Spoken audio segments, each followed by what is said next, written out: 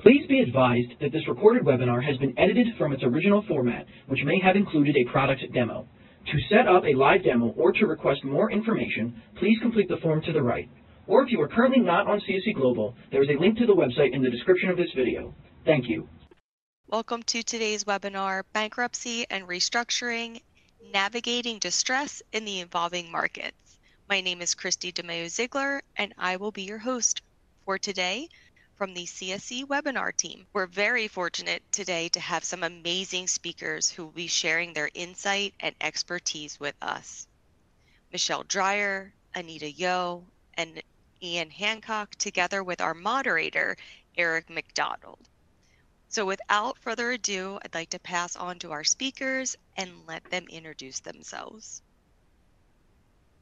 Thank you, Christy. Hello all. I appreciate you joining us for today's webinar. I'm Michelle Dreyer, Managing Director of CSE's Global Restructuring Practice. Throughout most of my 24-year career at CSE, I have worked with our clients to assist them accomplish their business objectives when they tap into the capital markets. I've had the opportunity to serve as an independent director for many of our clients' borrowing entities, fulfill the duties of an indentured trustee, and assist our clients as they navigate through their bankruptcy and restructuring options. Hi everyone, thanks for joining. I'm Ian Hancock. I lead the trustee businesses for Europe, Middle East and Asia Pacific.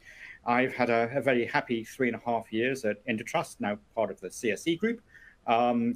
Prior to that, I worked principally in the banking sector. I worked in securitizations, worked on loan deals, escrow deals, mostly as trustee, but also providing agency service. So I've been very, very lucky to have a lot of very, very good, very, very strong, very, very welcoming clients. We're very, very happy to be able to provide this to you today as well. Hello, everyone. Very warm welcome to our webinar. I'm Annita Yeo, and I'm based in Singapore. I look after the trust and agency business in APAC and am responsible for the strategic planning and delivery of our services in the region. My team and I specialize in servicing cross-border debt structures, loan agency, escrows, debt restructuring, and liability management exercises. And hi, everyone. Thanks for joining. My name's Eric McDonald. I'm a director within Global Capital Markets for CSE here in the U.S. I've focused my career on providing customized solutions to customers across the financial, technology, and energy industries. Today, I specialize in providing high-touch, customized loan agency solutions for credit facilities. I'm really pleased to be moderating such a fantastic panel of speakers today. And let's get right into the topics. I'd like to kick it off by talking about the current state of bankruptcies and restructurings. How have recent economic conditions and global events impacted the number and types of bankruptcies and restructurings that we're seeing today? What are some of the key trends that we're observing? And how does today's environment compare to what we saw during the 2008 recession? Michelle, I was hoping you could kick us off. Sure, thanks, Eric. I'm actually going to start with your last question first. And I have remarked to several people over the last few years that the market was feeling a bit like the years leading up to 2008. In both periods, the Federal Reserve lowered interest rates in an attempt to boost the economy, flooded the market with cheap money. Economies binged on cheap credit and lax lending requirements, and this led to a rise in property values as people rushed to buy homes. Sounds really familiar, like the last couple years. There were warnings in the market then, as there are now. I think the difference between the two periods is the capital markets remain open now, as opposed to 2007, when interbank markets basically froze and there was no lending available. Both individuals and corporates are able to continue to tap into capital markets now, but things are getting a bit tougher with so many over-levered companies who took on more debt over the last 2 years. The bubble was bound to burst, and we've seen a rise in bankruptcy filings. In an article published by the Wall Street Journal, corporate bankruptcies are running at the fastest pace since 2010, which for those of you who were practicing then, remember it was a very busy year. This rise in filings has been triggered by the rising interest rates, concerns in the banking sector, and a slowing of the economy. I guess I probably should have mentioned that we had a few bank failures leading up to the 2008 crisis, just like we've seen now, only, not quite the large size banks. Companies need to course correct now. They need to delever themselves, and most will do that by restructuring in bankruptcy court. Yeah, thanks, Michelle. A lot going on today and some similarities, some differences between now and 2008. Ian, what are you seeing? Thanks, Michelle. Thanks, Eric. I mean, it's very, very similar in the UK as well. I'm going to do the same as you and start off chronologically. So yes, if we go back to what it was like in 2008, 2009, it was a very, very difficult period for everyone. The big difference then, I think, was that generally people were being very, very aggressive. There were a lot of very, very quick, very fast decisions to make. People didn't necessarily have the same experience they have now. We all know not necessarily the best decisions were being made. But the world was difficult. We had to find our way through it. If we shoot forward to where we are within during the COVID period, yes, again, still a very, very difficult world. New issues, decisions having to be made quickly. I think the big difference that we've seen is that everybody sort of realized that we were all in it together. We had to work with each other to get through this. I've seen plenty of examples where decisions have been made and people have taken different approaches that they would never have taken before. So as a couple of examples, we had one major global client come to us in their capacity as trustee saying, look, we're having issues. We would like to delay some of our payments. Well, okay, that's a fair question under the circumstances. Of course, this was a client that had been very, very publicly saying, we've got loads of money, we've got government backing. So we take that message to the lenders. The lenders say, well, actually, no, not sure about this. We know they've got a strong cash flow. Actually, we're not going to agree to that. We would rather focus on the clients, the borrowers that we know are having real difficulties. That's who we want to go out and help.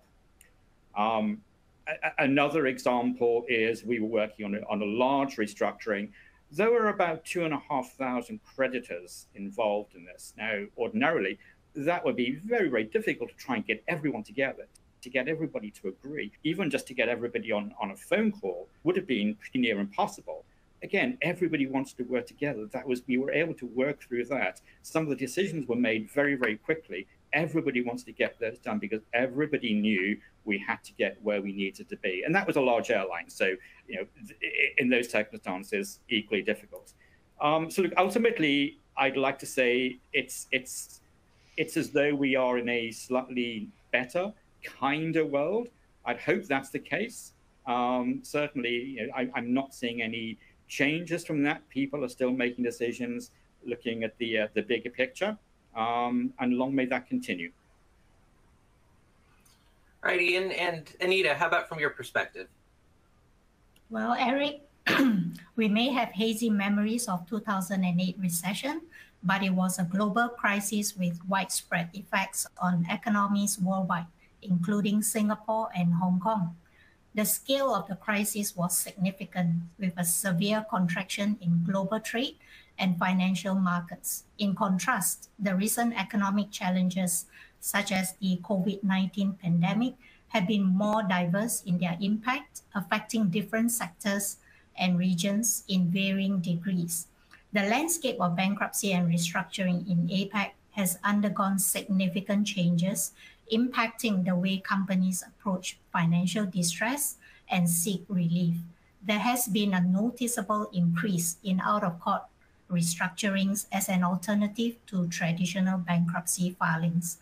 Out-of-court processes actually allow companies to negotiate with creditors and stakeholders to reach a consensus on debt restructuring and other financial arrangements without going through formal bankruptcy proceedings.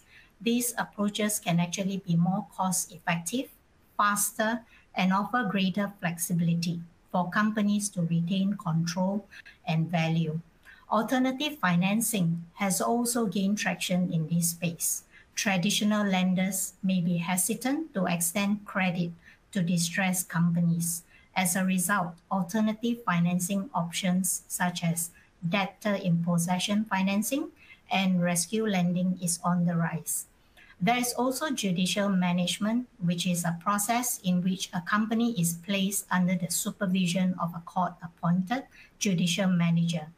The judicial manager assesses the company's viability and formulates a restructuring plan. This mechanism provides an alternative to winding up the company, allowing for a potential turnaround and preserving its value. It also provides companies with breathing space, something that's much needed in order to stabilize their operations and negotiate with stakeholders. There is also growing recognition of the impact of environmental, social, and governance factors on a company's long-term viability. Stakeholders, including investors, creditors, regulators, are placing greater importance on ESG considerations in the restructuring process. Companies need to address these concerns and integrate sustainable practices into their turnaround strategies to attract and support and maintain stakeholder confidence. No matter which approach is undertaken, the trustee continues to play a crucial role in the bankruptcy or restructuring process. This actually helps manage and administer the affairs of the company, protect the interests of creditors, play a very central role in coordinating discussions and facilitating the entire restructuring process. So it's really interesting to hear, some of the trends that we're seeing across the globe in the bankruptcy and restructuring space. I think it'd be really good to dig into some real world cases. So Michelle, I was hoping you could go into some companies that you've come across that have gone through bankruptcy and restructuring. What were some of the biggest challenges they faced and how did they overcome them? Sure. Thanks, Eric. I've had the opportunity to work on many interesting matters during my time here, so it was a little hard to decide which cases to highlight because honestly, every case has something unique about it. It's part of what draws me to this work. Having to solve problems that have never been solved before. So I'm going to touch briefly on 3 cases that may be of interest to this audience. Because all the cases are a matter of public record here in the United States, I'm able to share this information with you. The first is an international case, China Fishery Group. China Fishery and 37 of its affiliated companies filed for Chapter 11 in June of 2016 in the Southern District of New York. The debtor is headquartered in Hong Kong with much of its operations in Peru. And the various debtors were entities from around the globe, including Bermuda, the British Virgin Islands, Cayman, Hong Kong, Samoa, and Singapore. No US entities, though. Having a large number of debtors in many jurisdictions made many matters more complicated than a US bankruptcy case with only domestic debtors. Because of the complicated nature, the debtors remained in bankruptcy for several years and was still proceeding through the process when the COVID-19 pandemic hit, further complicating things as the world shut down. The debtors' plan of reorganization included a sale of certain of its Peruvian assets, and this sale proved incredibly difficult to complete when potential buyers were not able to travel to Peru to tour facilities. The case was now languishing and needed a new path forward. An ad hoc group of creditors composed of lenders and note holders came forward with an alternative plan. In March of 2021, things started to move forward and a restructuring support agreement was entered into, which among other things contemplated a potential scheme of arrangement in Singapore or a scheme of arrangement and restructuring plan in the United Kingdom. This alternate plan got the case moving forward towards confirmation and was confirmed in June. Once confirmed in the US, there was still some things to do in foreign jurisdictions, but on September 13th of 22, the process in the United Kingdom for the restructuring plan was initiated, and closing actually took place a few months later. Almost 6.5 years after the case was filed in the US, the complicated corporate structure coupled with complicated operations and a global pandemic made this case very unique and interesting. And in the end, all the participants were able to create a unique solution to finally allow the debtors to emerge. The second case is US-centric, and I'd like to touch briefly on Sanchez Energy Corporation. Sanchez Energy and 10 of its affiliates filed for bankruptcy protection in the Southern District of Texas in August of 2019. The case was proceeding along when a perfect storm of issues arose. In March of 2020, again, COVID, the world started shutting down, and talks among the members of OPEC broke down, and Saudi Arabia initiated a price war on oil with Russia. The combination of these two events pushed oil prices down, and at the same time, the Sanchez DIP loan was maturing. Sanchez needed to emerge from bankruptcy before it was really ready to emerge, and the debtors needed a creative solution, which came in the form of an agreement to push some litigation that we would typically see during the bankruptcy process to post-effective date. This allowed the debtor to emerge from bankruptcy much sooner than it would have been able to otherwise. To date, the post-effective date litigation has concluded, waiting for the ruling. But like China Fishery, case participants were able to create a unique solution to unique issues. We'll have to stay tuned for the final outcome. Lastly, I'm just going to quickly mention Diamond Sports Group. Diamond Sports filed for bankruptcy protection in the Southern District of Texas just a few months ago with 29 of its affiliated companies. We are in the very infancy of this case, but we have already seen a dispute between the debtors, 4 Major League Baseball teams, and Major League Baseball itself. The core issues at hand are not unlike other cases. However, the dynamic of such well-known parties, coupled with the amount of public interest, certainly creates a uniquely compelling atmosphere in the courtroom. This too is one to watch. Yeah, absolutely. Thanks, Michelle. So, you know, a lot of those cases, or a lot of portions of those cases, are somewhat US-centric. So, Annita, I was hoping maybe you could talk about some of the key differences between US bankruptcies and non-US bankruptcies, and how companies can navigate those differences, especially if they're cross-border. And what are some of the unique challenges that arise when dealing with those types of bankruptcies, like different legal systems and different cultural norms? Well, Eric, there are several key differences between US bankruptcies and bankruptcies in the main financial centers in APAC, such as Singapore and Hong Kong. For example, you have in the US Chapter 11 bankruptcy, which provides a framework for the reorganization of the company, allowing it to continue operating while developing a plan to repay creditors. In Hong Kong and Singapore, the main restructuring tool is the scheme of arrangement. Such schemes of arrangements actually involve proposing a restructuring plan to creditors and obtaining their approval through a court-sanctioned process.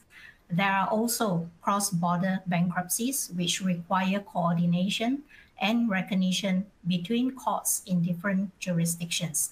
This can involve complex legal and procedural challenges. Mechanisms such like the ancestral model law on cross-border insolvency and international treaties facilitate cooperation and recognition of foreign insolvency proceedings. So engaging professionals experienced in cross-border insolvency and working closely with your local counsel in each jurisdiction can help navigate these challenges. Besides regulations, cultural norms and stakeholder expectations can significantly impact bankruptcy proceedings. In the United States, the emphasis is often placed on achieving quick and efficient resolution to maximize value for all stakeholders. In contrast, in some jurisdictions, there may be greater focus in preserving jobs and social stability, which can influence the restructuring approach and priorities. Companies must be mindful of these cultural differences and adapt their strategies and communication to address stakeholder expectations.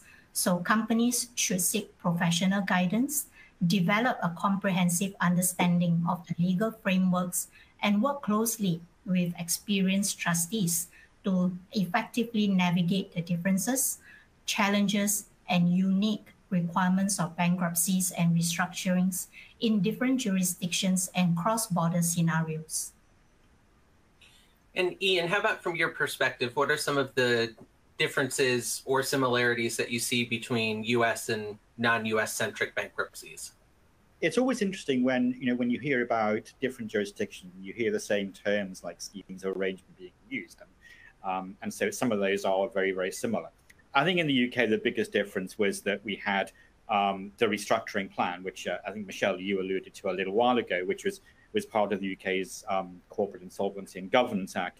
And that was brought in principally to deal with COVID. And essentially the whole idea was to make restructuring and insolvency a much quicker, easier process for everyone and a much more defined process as well. And that's had limited success. So the first few deals that were going through there, I guess it's to be expected that there were some issues being raised. As I said, one of the points of that was to ensure that things happened much more quickly. I think from the first application going into the court hearing, they were taking a lot longer. They were taking something like 10 weeks in some instances. It's to be expected that over time those did speed up a little bit. They are certainly getting to the point now where it's faster than developments under the original scheme, which continues. So the whole purpose of this, so the way that the restructuring plan differs, is that there are slightly different entry requirements. So there is a higher bar to prove the company is or is likely to experience financial difficulties.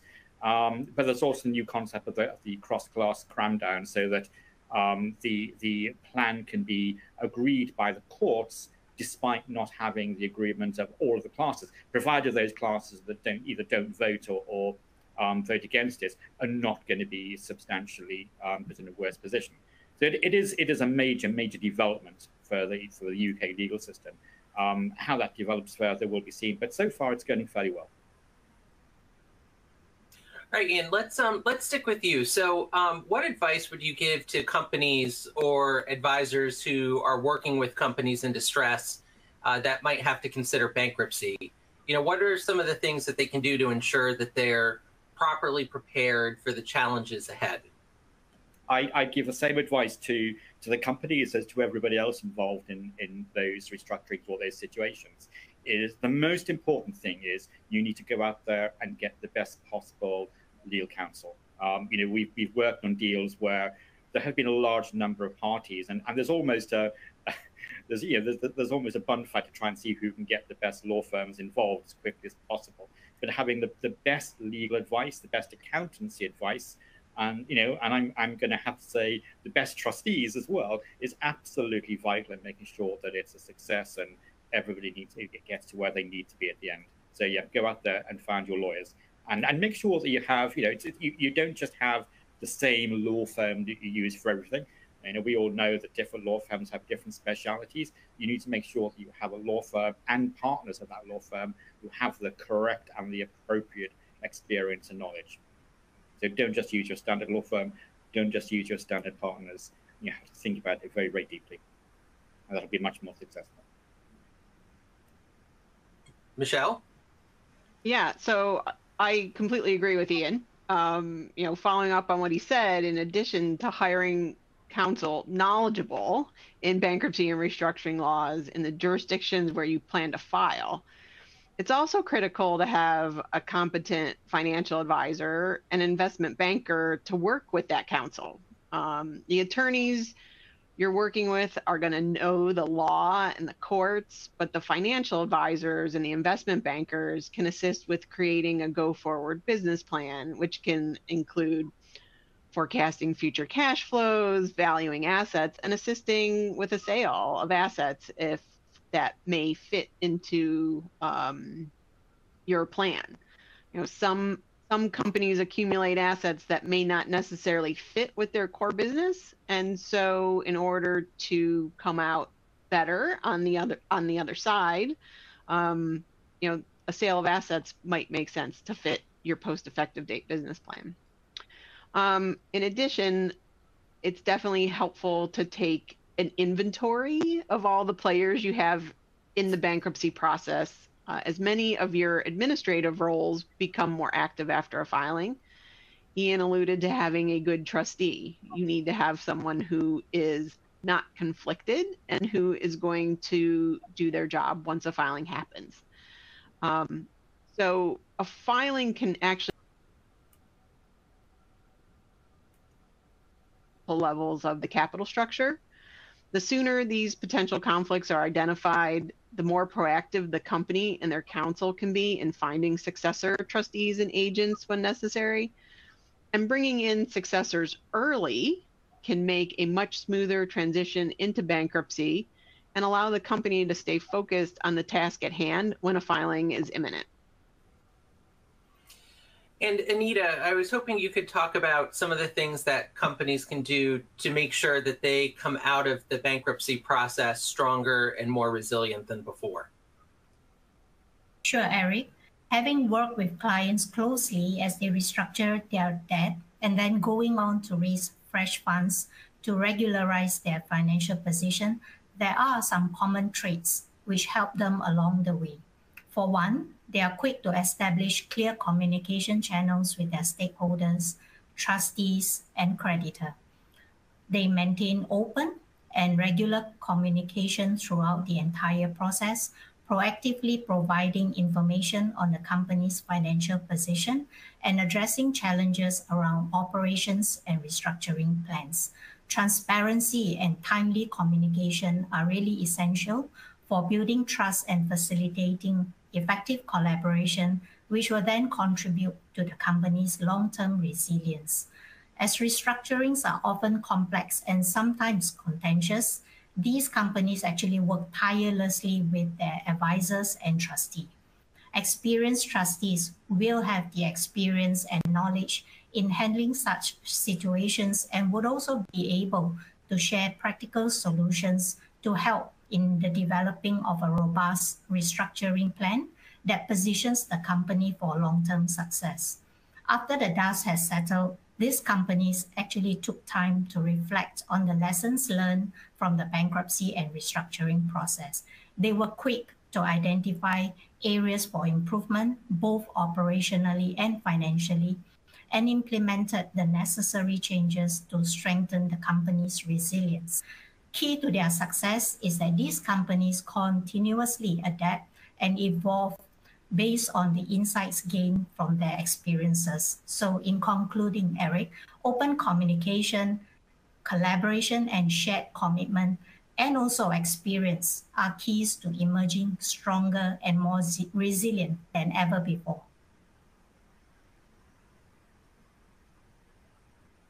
And Michelle, do you have anything to... Oops, sorry, go ahead. Yeah, I was just going to say that was extremely well said, Annita. The transparency of the bankruptcy process in the U.S. allows for collaboration of parties to get to the best outcome possible, which is what all constituents want, even if they don't always get exactly what they want. Compromise. Exactly. All right, and with that, thank you, Michelle and Annita and Ian, for sharing your insights and expertise with us today. Your perspectives have been incredibly valuable, and I'm sure that everyone who is attending the webinar has gained a lot of knowledge and insights from the discussion.